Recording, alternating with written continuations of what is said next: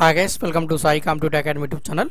మరి మనం వచ్చేసి ఏపీ టెట్ సంబంధించి ప్రీవియస్ పేపర్స్లోని మ్యాథమెటిక్స్ సంబంధించిన క్వశ్చన్స్ అయితే డిస్కస్ చేస్తున్నాం. సో అందులో భాగంగా ఇది 21వ తేదీ ఫిబ్రవరి 2018 21వ తేదీ జరిగినటువంటి క్వశ్చన్ పేపర్లోని మ్యాథమెటిక్స్ సంబంధించి మొదటి 12 క్వశ్చన్లు ఆల్రెడీ వీడియో చేసాం. ఇది చివరి 12 క్వశ్చన్లు. సో ప్రతి వీటిలో కూడా 12 క్వశ్చన్స్ ఎక్స్ప్లెయిన్ చేసుకుంటూ వెళ్తున్నాం, ఒక పేపర్ని 2 భాగాలు విభజించుకుంటూ. సో అందులో భాగంగా ఇది 21వ తేదీ 2వ పార్ట్ అని చెప్పుకోవచ్చు. గత వీడియోస్ మీరు చూడకుండా ఆ వీడియోస్ వెళ్ళి చూడండి. అలాగే జూన్ సంబంధించి టెట్ ఆల్ వీడియోస్ అన్ని కంప్లీట్ అయిపోయాయి, అవి కూడా చూడండి. సో మొదటి ప్రశ్న అయితే చూడండి. ఇప్పుడు ఏమి ఇచ్చారంటే ఇది ఉత్తరము మరియు తూర్పు దిక్కుల మధ్య, అలాగే ఉత్తరము మరియు పడమర దిక్కుల మధ్య ఏర్పడే కోణాలు. So the angle between north and east and the angle between north and west. So ఇది 4 దిక్కులు తీసుకున్నట్టయితే ఇది నార్త్, ఇది ఈస్ట్, ఇది వెస్ట్, ఇది సౌత్. సో వాడు ఏమడుగుతున్నాడు, యాంగిల్స్ వాటి మధ్య తూర్పు, ఉత్తరం మరియు తూర్పు. సో ఈ రెండింటి మధ్య ఏర్పడే యాంగిల్ ఇక్కడ ఏర్పడుతుంది. తర్వాత ఉత్తరం అంటే నార్త్ మరియు వెస్ట్ పడమర. సో ఇది ఇక్కడ ఏర్పడుతుంది. సో వీటి మధ్య ఇవి ఏర్పడే యాంగిల్ ఏంటి, ఇక్కడ 90 డిగ్రీలు ఏర్పడింది, ఇక్కడ 90 డిగ్రీలు ఏర్పడింది. సో మనకు ఒకటైతే తెలుసు. సో ఏవైనా రెండు కోణాల మొత్తము 180 డిగ్రీలకు సమానమైతే వాటిని సంపూరక కోణాలు అంటారు. సో ఇక్కడ 90, 180, 180 కాబట్టి ఇక్కడ మొత్తం 2 కోణాలు ఉన్నాయి. ఈ 2 కోణాల మధ్య అంటే ఈ 2 కోణాల మొత్తము ఎంత 180 డిగ్రీలు అవుతుంది. అంటే ఇది ఏమవుతుంది, సంపూరక కోణాలు అవుతాయి. కాబట్టి ఆప్షన్ 2 సంపూరక కోణాలు అనేది ఇక్కడ కరెక్ట్ అయిన సమాధానం. నెక్స్ట్ చూద్దాం. So in a square ABCD the diagonals meet at point O, then triangle AOB is. So ఇక్కడ ABCD చతురస్రంలో కర్ణాలు బిందువు O వద్ద ఖండించుకున్న ట్రయాంగిల్ AOB అయితే ఏమవుతుంది. సో మనకు మొదట చతురస్రం తీసుకుందాం. చతురస్రంలో ఏంటి, 4 భుజాలు సమానం ఉంటాయి చతురస్రంలో. సో ఇక్కడ నేను గీసిన దాంతో సమానం లేకున్నా పర్లేదు, ఎందుకంటే ఇది చేతితో గీస్తున్నా కాబట్టి. సో డయాగ్నల్స్ అంటే ఇవి. సో ఈ డయాగ్నల్స్ ఎక్కడ O దగ్గర మీట్ అయ్యాయంట. అయితే ఇది A అనుకున్నట్టయితే, ఒకవేళ ఇది O ఇది B అనుకున్నట్టయితే ఈ ట్రయాంగిల్ AOBని ఏమవుతుంది అని అడుగుతున్నారు. సో జాగ్రత్తగా గమనించినట్టయితే ఇక్కడ 90 డిగ్రీస్ ఏర్పడింది కోణము. సో ఇక్కడ అన్ని భుజాలు సమానం కాబట్టి ఈ 2 భుజాలు కూడా ఇక్కడ సమానమైతే ఉంటాయి. అంటే ఇక్కడ చతురస్రంలో అన్ని భుజాలు సమానం ఉంటాయి కాబట్టి ఇక్కడ నుంచి ఇక్కడ ఎంత దూరం అయితే ఉంటుందో ఇక్కడ కూడా సేమ్ అంత దూరం కాబట్టి ఈ 2 భుజాలు కూడా ఈక్వల్ ఉంటాయి. అలాగే ఇక్కడ 90 డిగ్రీస్ ఏర్పడుతుంది. సో 2 భుజాలు సమానం ఉంటే అది ఏ త్రిభుజం అవుతుంది, సమద్విబాహు త్రిభుజం అయితే అవుతుంది. ఏంటి, ఐసోసెలస్ ట్రయాంగిల్ అవుతుంది. కానీ ఇక్కడ అలాగే ఐసోసెలస్ ట్రయాంగిల్ కాబట్టి ఇక్కడ 90 డిగ్రీలు ఏర్పడుతుంది ఇక్కడ కోణం. కాబట్టి ఏమవుతుంది అప్పుడు, రైట్ యాంగిల్డ్ ఐసోసెలస్ ట్రయాంగిల్ అంటే లంబకోణ సమద్విబాహు త్రిభుజం అవుతుంది. కాబట్టి ఆప్షన్ 1 లంబకోణ సమద్విబాహు త్రిభుజం, ఐసోసెలస్ రైట్ యాంగిల్డ్ ట్రయాంగిల్ అనేది ఇక్కడ కరెక్ట్ అయిన సమాధానం. నెక్స్ట్ చూద్దాం. The cost of fencing to A square park of side 500 meters at the rate of 30 per meter is. So ఒక స్క్వేర్ పార్క్ ఉందంట. స్క్వేర్ పార్క్ అంటే ఈ విధంగా స్క్వేర్ అంటే 4 దిక్కులు సమానం. అయితే ఈ స్క్వేర్ పార్క్ మొత్తం చుట్టూ కంచె వేయడానికి ఎంత ఖర్చు అవుతుంది అంటున్నాడు. అయితే ఒక భుజం ఎన్ని మీటర్లు అంటే 500 మీటర్లు ఉందంట. ఒక సైడ్ భుజం ఇక్కడ 500 మీటర్లు ఉంటుంది, ఇక్కడ ఒక 500 మీటర్లు, ఇక్కడ ఒక 500 మీటర్లు, ఇక్కడ ఒక 500. మొత్తం భుజంలో అంటే ఇక్కడ చతురస్రం అంటే 4 భుజాలు సమానం కాబట్టి ఒక సైడ్ ఇచ్చాడు 500 అంటే మిగిలిన సైడ్ కూడా 500 ఉంటాయి. చుట్టూ వేయాలంటే ఏంటి, చుట్టుకొలత అంటే మొత్తం అంతా. సో 500 ఒక 500 మొత్తం అన్ని కూడాలి. అప్పుడు ఎంత, 4 500 ఎంత 2000. సో మొత్తం ఎంత స్థలం ఉంటుంది అప్పుడు 2000 మీటర్లు ఉంటుంది. 1 మీటర్కి 30 రూపాయలు అంట. అప్పుడు 2000 మీటర్లకి ఎంత అవుతుంది, 2000 × 30. సో 30 0 30 0 30 0 32 60 ఎంత అవుతుంది, 60,000. So 60,000 option 3 60,000 is the correct answer. So ఏం లేదు, ఒక భుజం వాల్యూ ఇచ్చాడు, మీరు 500 × 30 వేసుకుంటే 15,000 వస్తుంది. అలాగున్న ఆప్షన్లో డేంజర్ ఆప్షన్ ఇచ్చింటాడు. కాబట్టి ఇక్కడ చుట్టూ వేయాలి కాబట్టి చుట్టూ అంటే ఒక భుజం ఇచ్చాడు మనకు. చతురస్రం అంటే 4 భుజాలు ఉంటాయి కాబట్టి 4 తీసుకోవాలంటే 4 సైడ్లు తీసుకోవాలి. అప్పుడు ఏమవుతుంది, 2000 మీటర్లు అవుతుంది. 2000 × 3 6,000, 6,000 అంటే 2000 × 30 60,000. సో 60,000 రూపాయలు అవుతుంది అనమాట. నెక్స్ట్ చూద్దాం. చూడండి, the change in volume of A cube when it's side becomes 10 times. So మనకు తెలుసు volume of A cube formula ఏంటంటే ఏ క్యూబ్డ్. ఏ అంటే భుజము క్యూబ్ అనమాట. అదే ఈ భుజాన్ని ఏం చేశాడు, 10 సైడ్లు 10 రెట్లు పెంచాడంట. అంటే 10 రెట్లు అంటే అంటే భుజము ఏ అనుకో, దీన్ని 10 రెట్లు పెంచితే ఏమవుతుంది, 10A అవుతుంది. 10 × 10A. సో 10A అంటే 10a హోల్ క్యూబ్. సో ఏమవుతుంది, సో అప్పుడు భుజం 10a హోల్ క్యూబ్ అంటే 10 క్యూబ్ ఎంత 1000 ఇంటూ ఏ క్యూబ్డ్.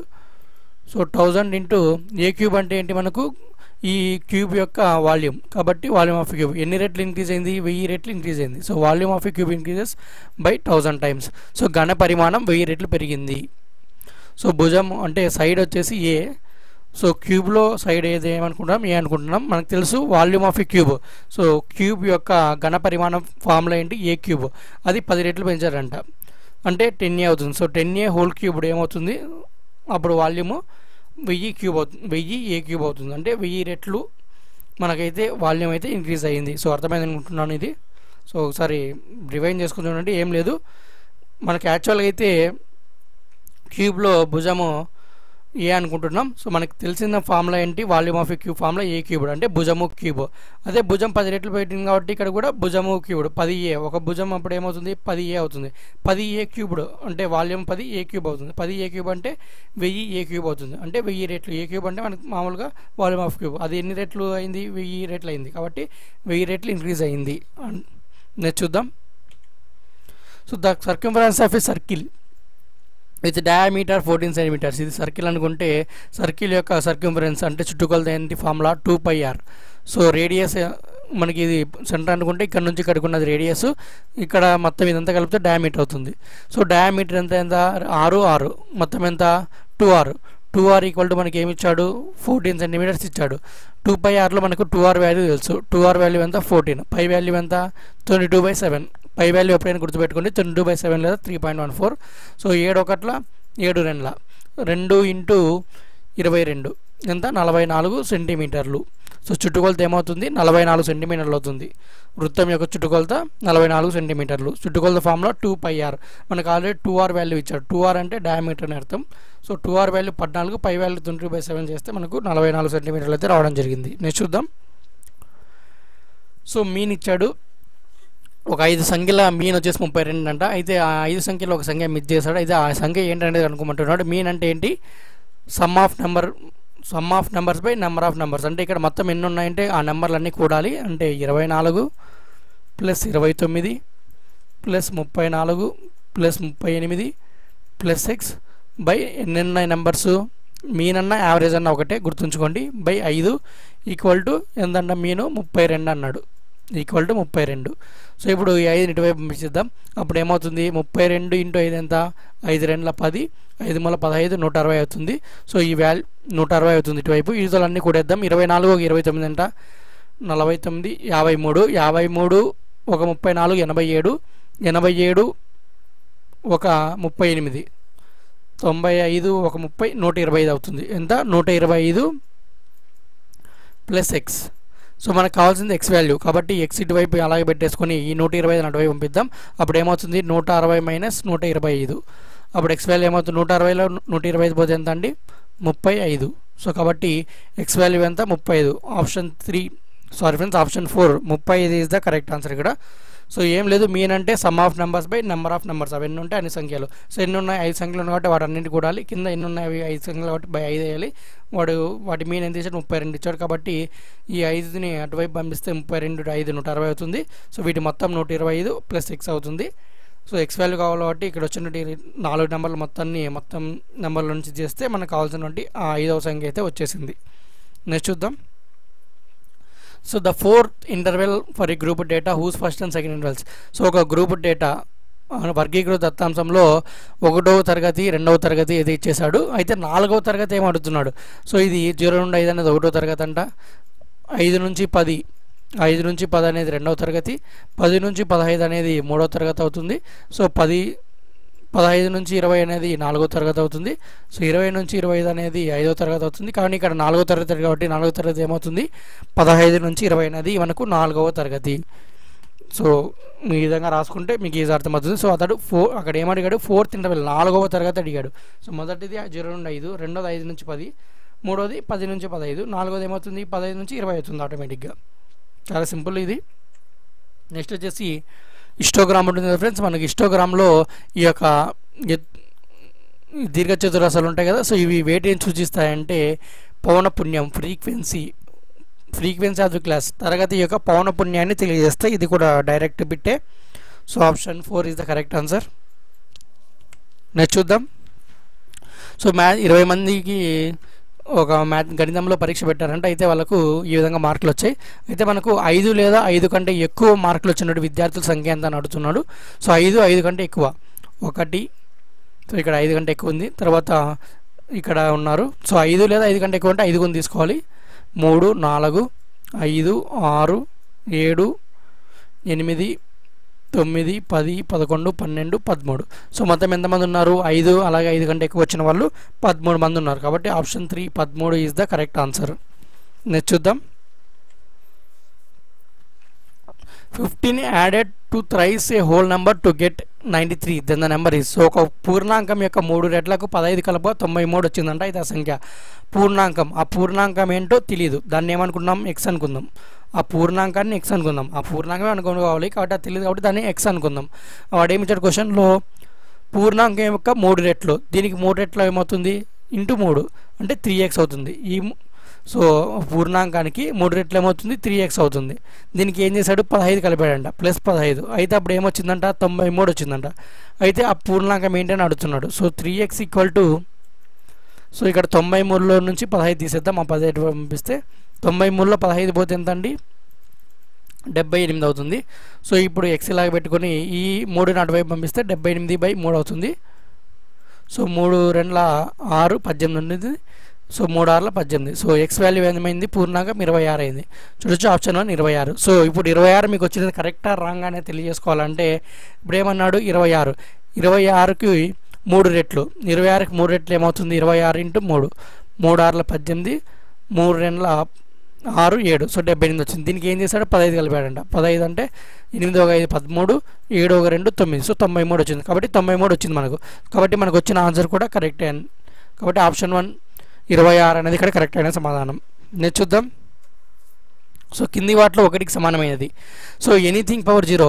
సో ఇక్కడ ఏమైనా ఉండొచ్చు. ఏ వాల్యూలో ఎనీథింగ్, ఏ మీన్స్ ఏదో ఒక వాల్యూ. ఎనీథింగ్ పవర్ 0 ఎంత అంటే 1 వాల్యూ. గుర్తుంచుకోండి, ఇక్కడ కింద ప్లస్ కానీ మైనస్ కానీ ఏమున్నా సరే ఎనీథింగ్ పవర్ 0, పవర్లో 0 ఉందంటే దాని వాల్యూ ఏమవుతుందంటే 1 అవుతుంది. గుర్తుంచుకోండి ఎప్పుడైనా కానీ. Anything power 0 1. ఇక్కడ సంబంధం లేదు, పైన 0 ఉంది కాబట్టి 1. కాబట్టి 5 పవర్ 0 1 ప్లస్ 1 ఏమవుతుంది? 3 అవుతుంది. తర్వాత 5 పవర్ 0 ఎంత? 1 into 6 power 0 1 into 7 power 0 1. 1 into 1 ఎంత? 1 అవుతుంది. తర్వాత 6 మైనస్ 6 పవర్ 0 ఎంత అండి? 1. Sorry friends 1. అలాగే 5 పవర్ 0 ఎంత? 1 ఇంటూ 1 ఏమవుతుంది? 1 మైనస్ 1 0. 0 ఇంటూ 1 ఎంత? 0 అవుతుంది. Next 7 power 0 1, 6 power 0 1 into 7 power 0 1 plus 1. So 1 minus 1 ఎంత? 0. 0 ఇంటూ 2 ఎంత అవుతుంది? 0 అవుతుంది. కాబట్టి ఇక్కడ 1కి సమానమైనది రెండో ఆప్షన్. అంటే 1 ఇంటూ 1 ఇంటూ 1 అంటే ఇంటూ ఉన్నది. కాబట్టి 5 power 0 into 6 power 0 into 7 power 0 అనేది మనకి ఇక్కడ కరెక్ట్ అయిన సమాధానం. నెక్స్ట్ చూద్దాం. సో నెక్స్ట్ వచ్చి the human body has about 100 billion cells. The number can be return in exponential form. మానవ శరీరంలో సుమారు 100 బిలియన్ కణాలు ఉన్నాయి. ఈ సంఖ్యను ఘాత రూపంలో వ్యక్తపరచగా. సో మనకు మొదట 100 బిలియన్ అంటే ఏంటంటే, సో మొదట 1 బిలియన్ అంటే ఎంత అనేది మనం తెలిసేయాలి. 1 బిలియన్ అంటే 100 కోట్లు. 1 బిలియన్ అంటే ఎంత అండి? 100 కోట్లు. అలా 100 బిలియన్ అంటే 100 ఇంటూ 100 అంటే 10,000 కోట్లు అవుతుంది. 10,000 కోట్లు. So 10,000 into